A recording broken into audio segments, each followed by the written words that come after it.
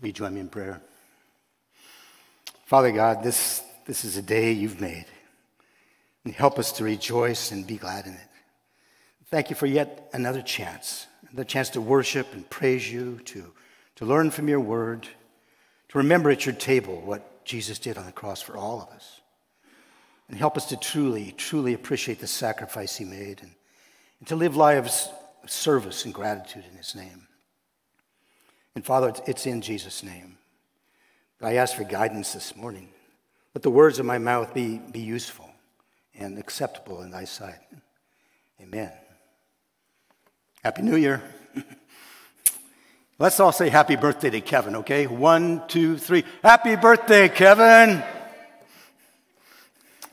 Now, he's not going to like me saying this from up here, but, some folks don't really know him all that well.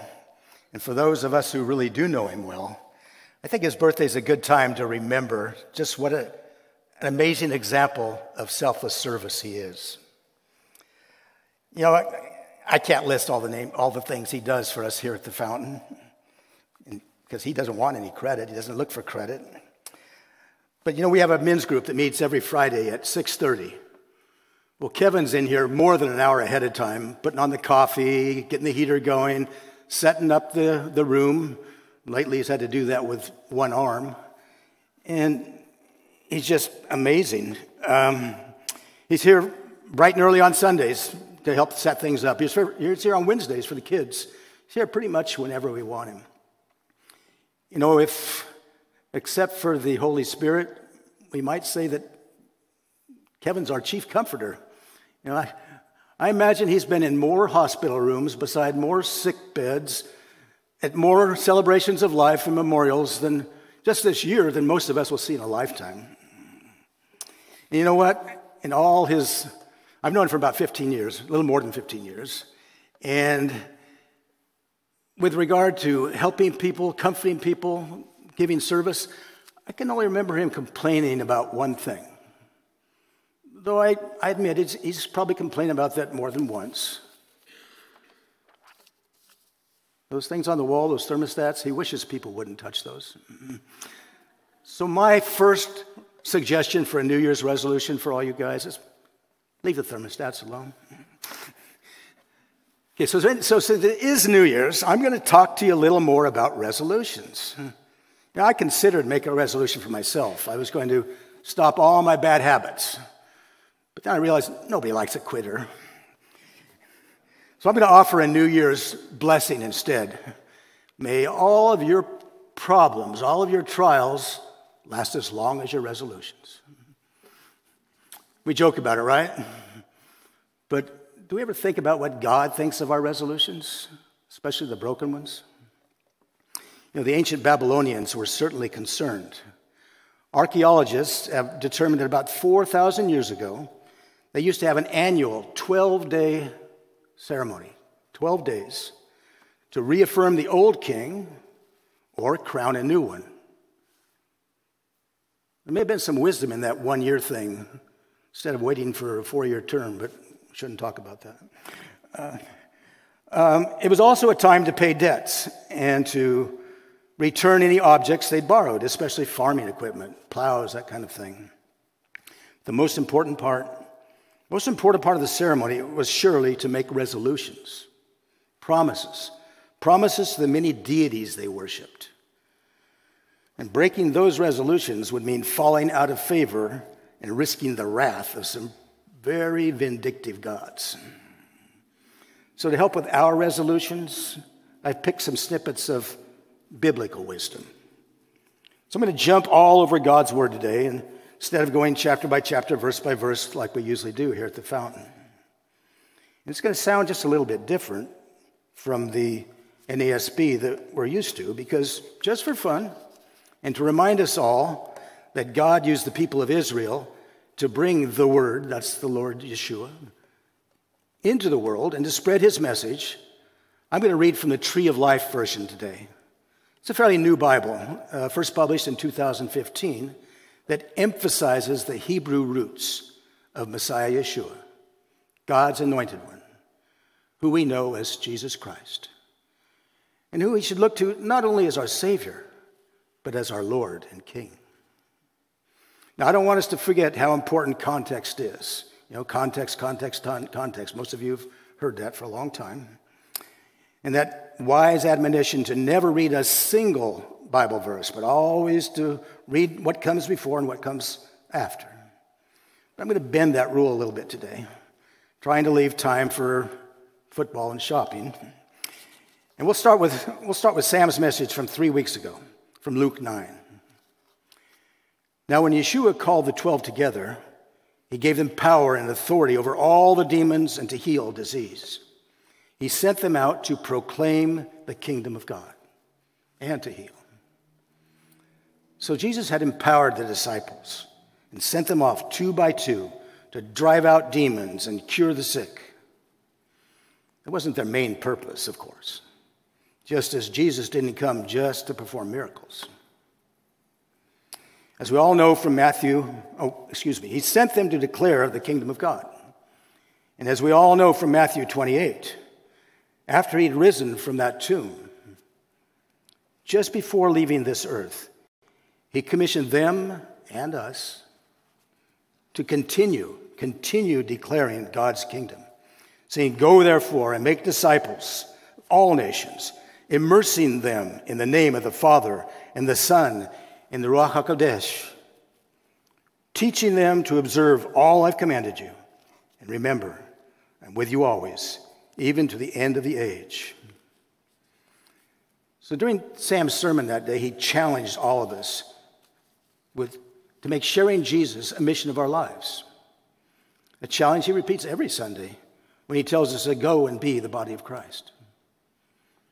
Now, we don't have the advantage of miracle cures or banishing demons, but evangelizing should probably be pretty close to the top of our resolution list.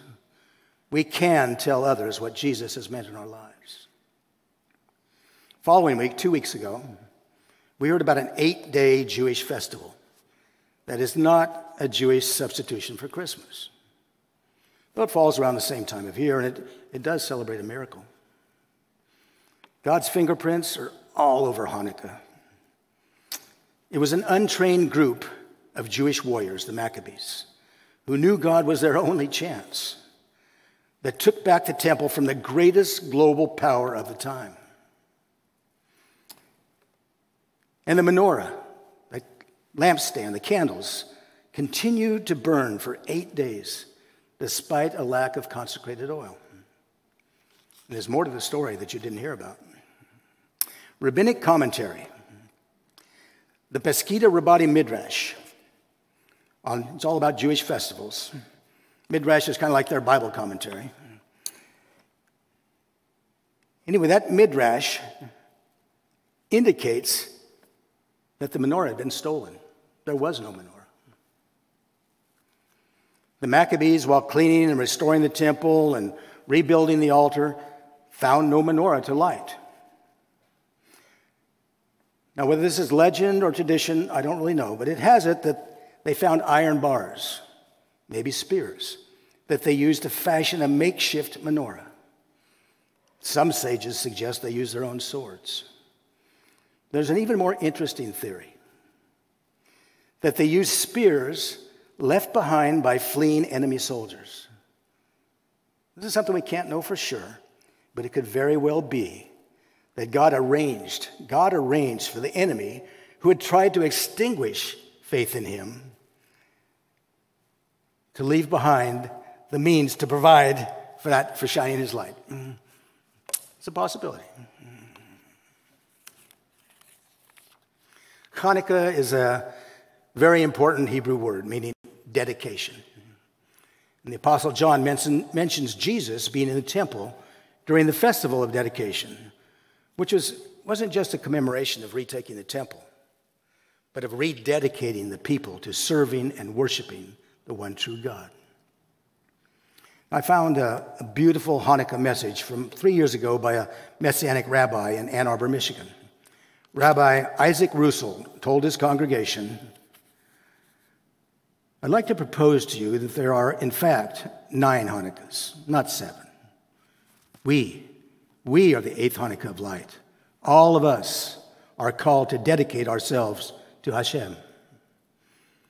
The ninth Hanukkah of light is the Hanukkah of Messiah Yeshua. He's the Shamash, the servant candle.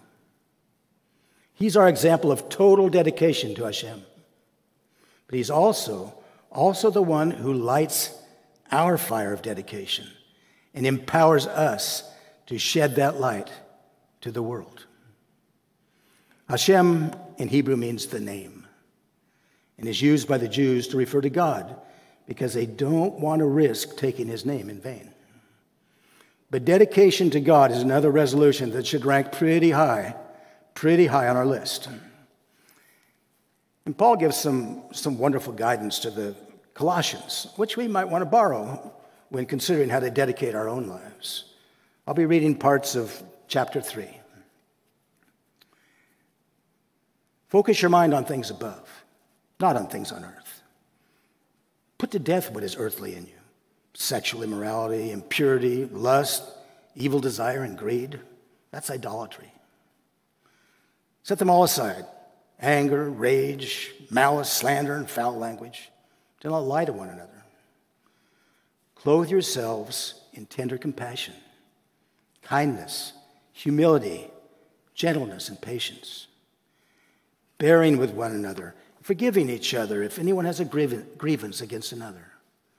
Just as the Lord pardoned you, so also you must pardon others. But above all things, put on love, which is the bond of perfect harmony. Let the shalom of Messiah rule in your hearts. Be thankful. Let the word of Messiah dwell in you richly, teaching and admonishing one another with all wisdom. And whatever you do, in word or deed, do all in the name of the Lord Yeshua, giving thanks to God the Father through him. And John echoes that message of love, that bond of perfect harmony. We read in chapter 4 of his first letter, starting from verse 7. Loved ones, let us love one another, for love is from God. Everyone who loves is born of God and knows God. And this is love. Not that we've loved God, but that he loved us and sent his Son as an atonement for our sins. Loved ones, if God so loved us, we also ought to love one another. If we love one another, God abides in us, and his love is made perfect in us. So what do we have so far for potential resolutions? We've got sharing God's word, evangelism, right? Which of course means spending more time in the Bible. We've got dedication to God, and all those things Paul told the Colossians to focus on and clothe themselves with, especially love. It's a pretty good start, right? So I'm going to interrupt this resolution discussion now, because when Sam asked me to preach on January 1st today, it wasn't just the new year and resolutions that popped into my head. For some reason, the calendar also came to mind. And with that, something that's always amazed me, maybe it's amazed some of you, the eternity of God. God's timelessness is described beautifully at the beginning of Psalm 90, a prayer of Moses, the man of God. My Lord, you've been our dwelling from generation to generation. Before the mountains were born, or you gave birth to the earth or the world, even from everlasting to everlasting, you are God. 1,000 years in your sight are like a day just passing by, or like a watch in the night. Our lives are short, right? And we grow frail with age. But God does not weaken or fail with the passage of time. Now, my pea brain has a hard time with the concept of God's eternal existence. Our lives are governed by time, right? Alarms, schedules, appointments, anniversaries, deadlines. But somehow it seems that his celestial schedule and our terrestrial schedules are hardly ever in sync. We know he wants us to be cognizant of time and the seasons because we find it just 14 verses into the first chapter of his inspired scripture. God made it, so time must be important. But he seems to have a totally different perspective, a much more relaxed sense of urgency. I suppose that comes from being above and outside the sphere of time, seeing all of eternity's past and all of eternity's future. However, I expect there may be some of you who are with me in not being able to totally wrap our minds around that timelessness, that everlasting to everlasting thing. And there seems to be a pretty common human desire. We all seem to want him to conform to our time schedules. And I expect every one of us can think of a time we just had to trust him because of what we considered were unmet wants or unmet needs or what we might have even called unanswered prayers. And we know there'll be more storms to face. Even though we're in God's will, there's going to be more storms to face. You probably all remember the sea crossing in Matthew chapter 8. In verse 18, Matthew records, "Now when Yeshua saw a crowd around him, he gave orders to go to the other side." So it's on Jesus' orders. The disciples were rowing to the other side of the Sea of Galilee, right? Following the will of God, they're rowing. And what happens? They ended up in a storm so violent, they thought they were going to die. And do you remember what Jesus was doing? You do remember, right? I think it's fair to say the world is in the middle of a storm today. It's a whopper. And it might seem to some as if God is sleeping. He'd probably like to ask those thinking that way, those suspecting him of ignoring our problems, or that he doesn't care or is sleeping, he'd probably ask why they have so little faith. The world is in the middle of a terrible storm. But if we're living in God's will, we have the promise from Scripture that it will work out for good.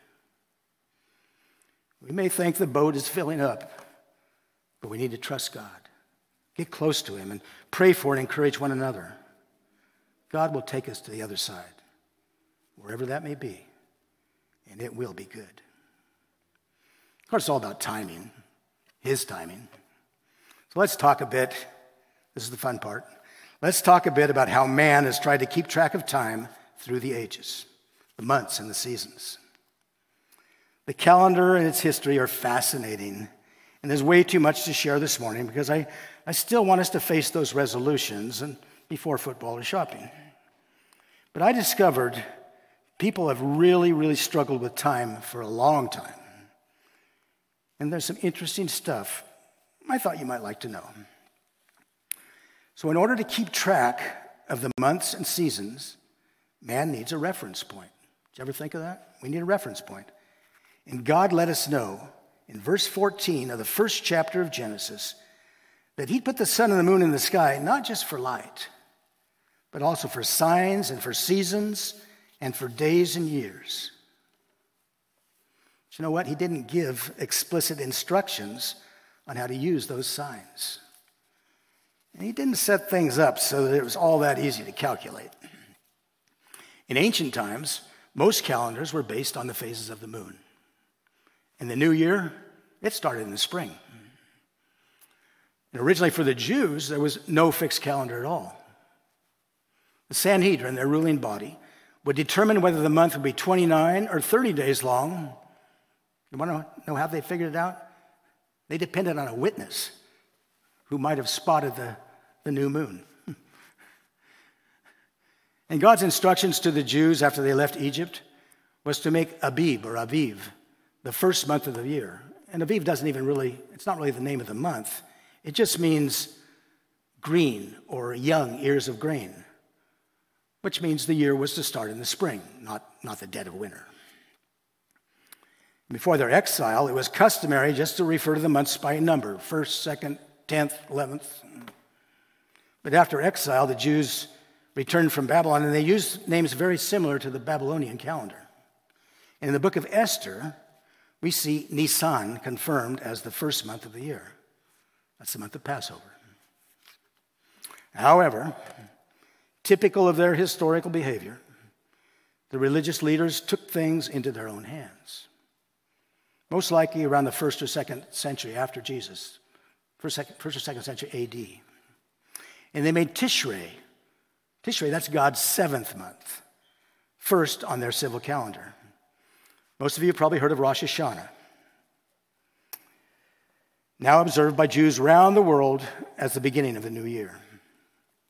Now, the first day of the 7th month is ordained by God for a sacred assembly and the memorial sounding of the shofar, a trumpet. But God didn't give that sacred day a name. Neither Rosh Hashanah nor the Feast of Trumpets are mentioned in Scripture. But the Jews made it into a beautiful 10-day period of penitence. It's beautiful. The first 2 days to acknowledge God as King, and a whole week to consider thoughts and actions in the past year that weren't so good, and to ask for forgiveness. And then on the 10th day, a day God did command and designate, Yom Kippur, the Day of Atonement. Now, one story is that respected rabbis determined that trumpet blast, that shofar, signaled the coronation of a king. They assumed the king in question was God and determined that must have been the day that Adam and Eve were created. Meaning the world itself must have been created 5 days earlier, because he couldn't be declared king with a trumpet until he had someone to rule over. Some rabbis also thought the end of the Babylonian captivity was more important than the end of Egyptian slavery. They also pointed to Tishrei, God's 7th month, being the month the ark came to rest, and the month of Sukkot, or tabernacles. And the first day of Tishrei had been the day Ezra read the Torah to the people in Jerusalem after they came back from exile and completed and dedicated that wall. All good reasons in their mind to change God's calendar. So as I said, folks have been confused about time for a long time. You probably remember from your Bible reading that Abraham was from Ur. Now, archaeological records indicate Ur was founded about 3,800 years before Jesus. And it appears that for about 17 centuries, cities in Ur worked off their own individual calendars. Must have been tough on the travelers, right?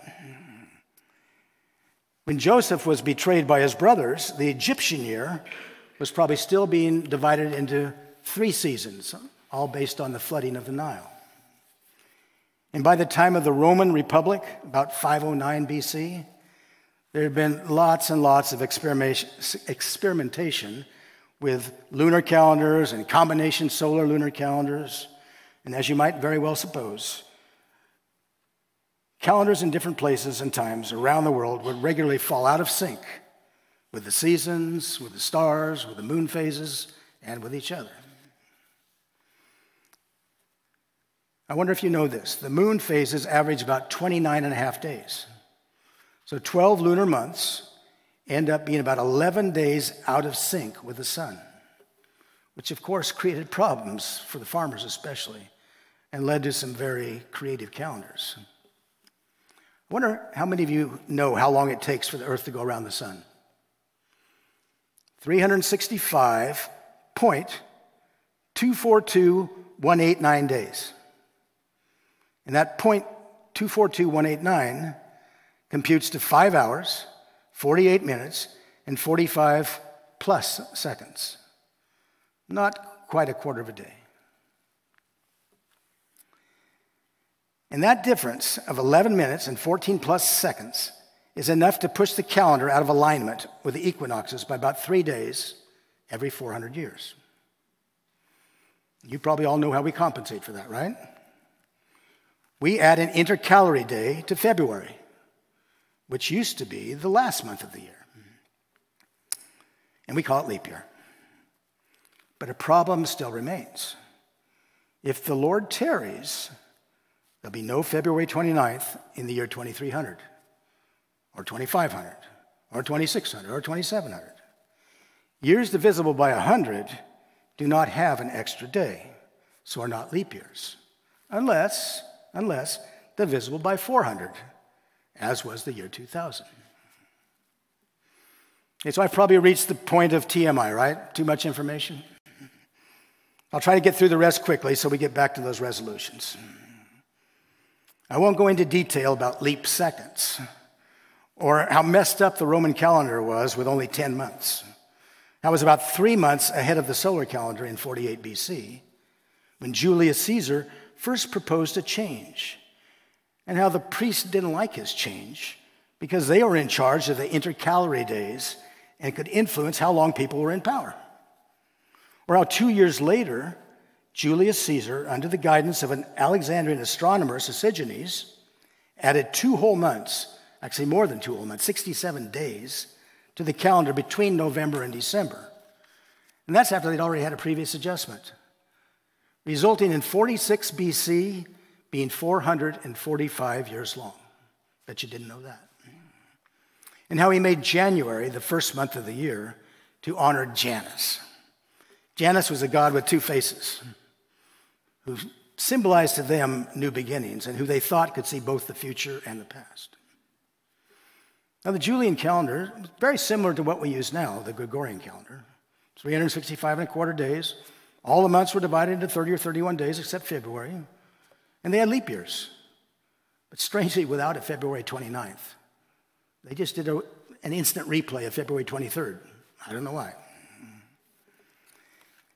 But Sosigenes had missed the mark by 11 minutes and 14 plus seconds, which by the Middle Ages had shifted the dates of the seasons by about 10 days. That should give some context for all that leap year info I bored you with a little bit ago. Anyway, Pope Gregory XIII was especially concerned about Easter, which had fallen farther and farther from the spring equinox, the traditional day of Easter observance. And the commission he appointed took 5 years. 5 years to calculate and come up with the calendar we use today. It was instituted on February 24th, 1582, and decreed officially by the Catholic Church October 4th. People in Catholic countries woke up the next day on October 15th.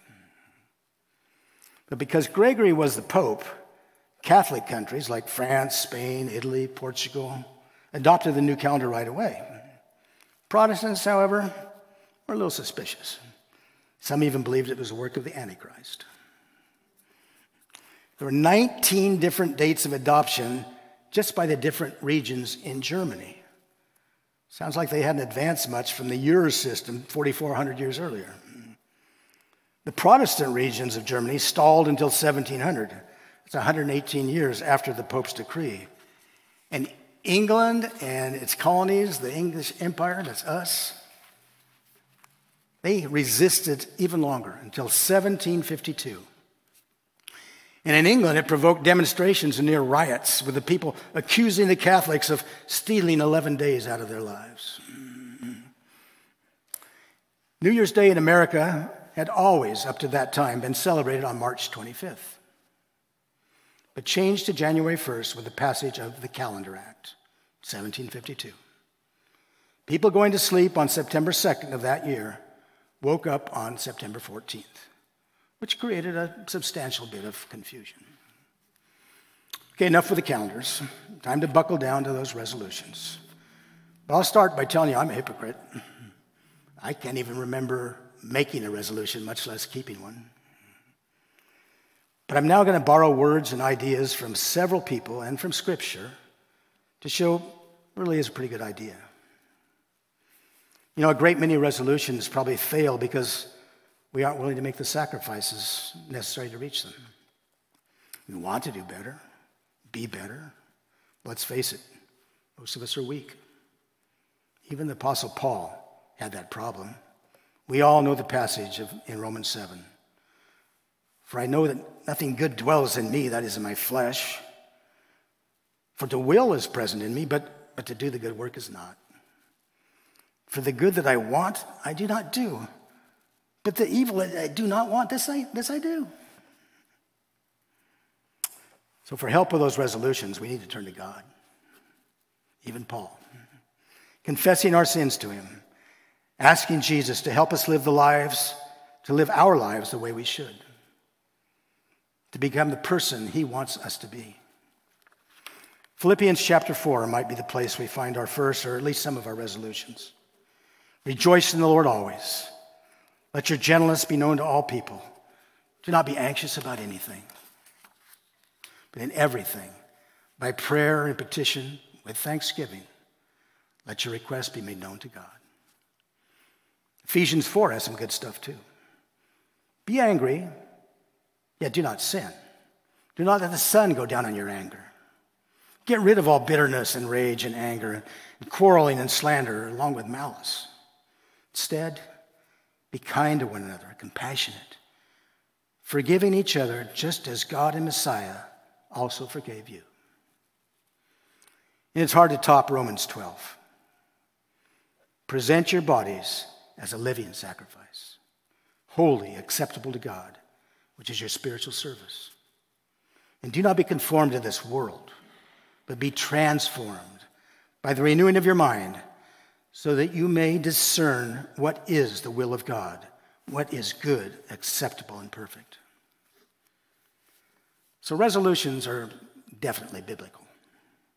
I mean, we count on God to keep his promises and should be faithful in keeping our own, even the ones we make to ourselves. What is not biblical would be limiting them to the new year.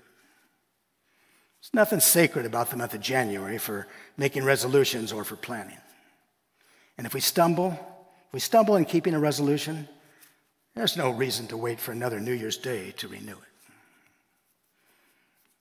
I like Dr. John Maxwell's suggestion that we practice basin theology. Basin theology.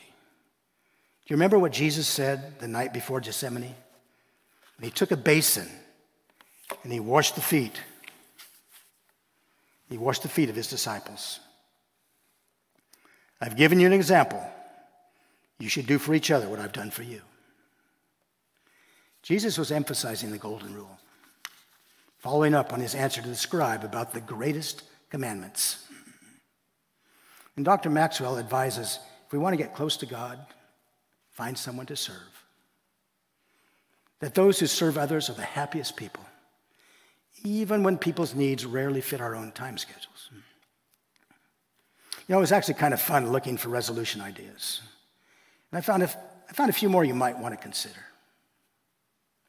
Start each day by considering how to make God happy, how to bring him greater glory.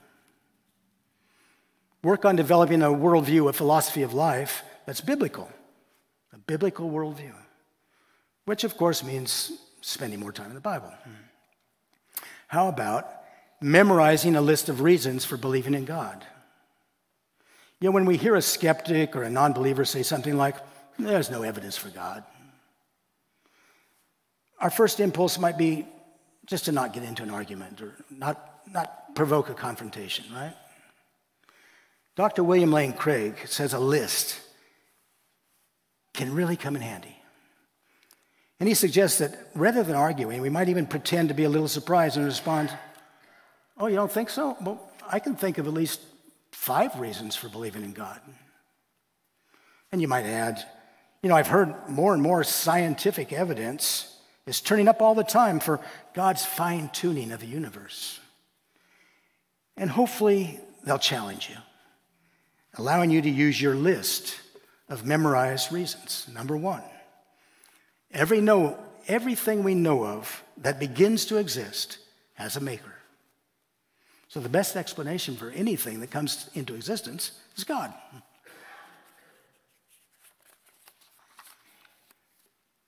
The best explanation for life is a creator. You know, the odds against a living organism, just an amoeba, against any living organism existing anywhere, even here on Earth, are astronomical.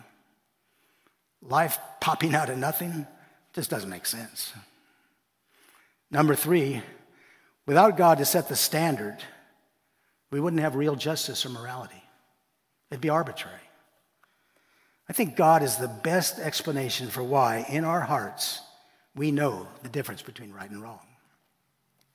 Number 4, God is the best explanation for Jesus' life. So many prophecies were fulfilled. His crucifixion's history. And the best explanation for that empty tomb is God.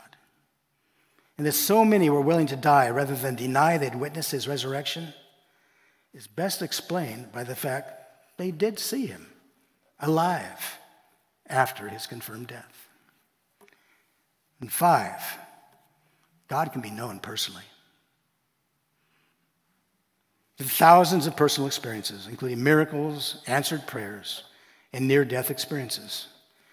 And just one of those thousands of personal encounters is 4-year-old Colton Burpo, who, while undergoing an emergency appendectomy that nearly took his life, met and conversed with Jesus, a grandfather he had never met, and a sister who had been stillborn.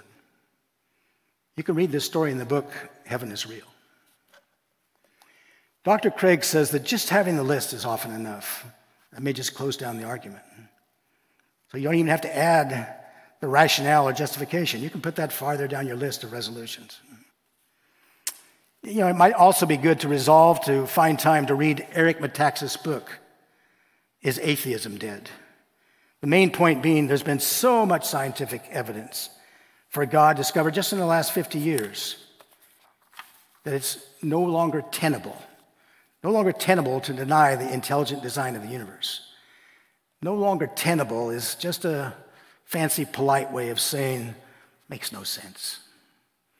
We know so much from science now that it's really dumb not to believe in God. I'm going to wrap this up with some resolution suggestions from a radio commentator who's on fire for Jesus, Stacy Washington, who does a nightly radio show from 9 to midnight and has recently written a book titled Eternally Cancel-Proof, a guide for courageous Christians navigating the political battlefront. So the following are not my words, but hers from a few weeks ago at Grace Church in St. Louis, Missouri.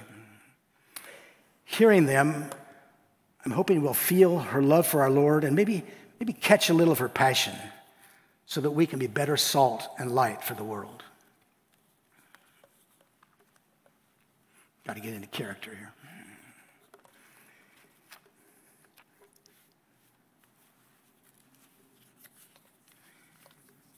If you're alive, you're called for a purpose. Ask God what he wants you to do, and ask him for the courage to do it, and then do it. Doesn't matter how old you are. You have gifts you can use for God's kingdom. God will use you if you ask him to. In your quiet time, your prayer time, when listening to hymns or praise songs, ask God to use you. And then consider each step an adventure or a dress rehearsal for reigning and ruling with Jesus. Now, we're supposed to be excited about serving now and about eventually joining him in glory. We should be excited about talking about God and sharing Jesus with others. I mean, come on, rising from the dead is no daily occurrence. It should generate a little excitement.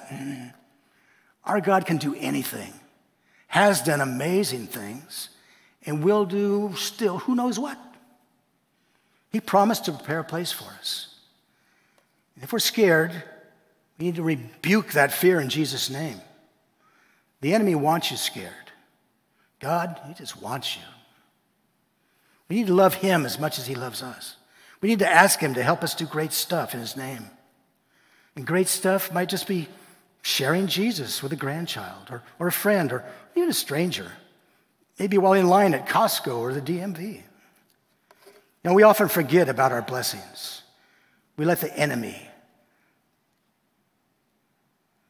the noise of evil, drown out God's still small voice. You know, a good resolution for the new year might be to shut the devil down. Don't give him control. Count your blessings. Maybe keep a gratitude journal and write those blessings down. Just the fact that we're here today worshiping together in the open is something that millions in the world can't even dream of. So remember, we serve a God who's the very essence of love. He does not lie. He cannot fail. And all things work together for good for those who are called according to his purpose. And his purpose is for us to trust in Jesus. If we really trust him, things will work out for good. It may not seem that way in this lifetime, but we have the promise of eternity with him. Let's all ask God continuously to help us make and keep resolutions that will help us to love him with all our heart, all our soul, all our mind, and with all our strength, and to love our neighbors as ourselves.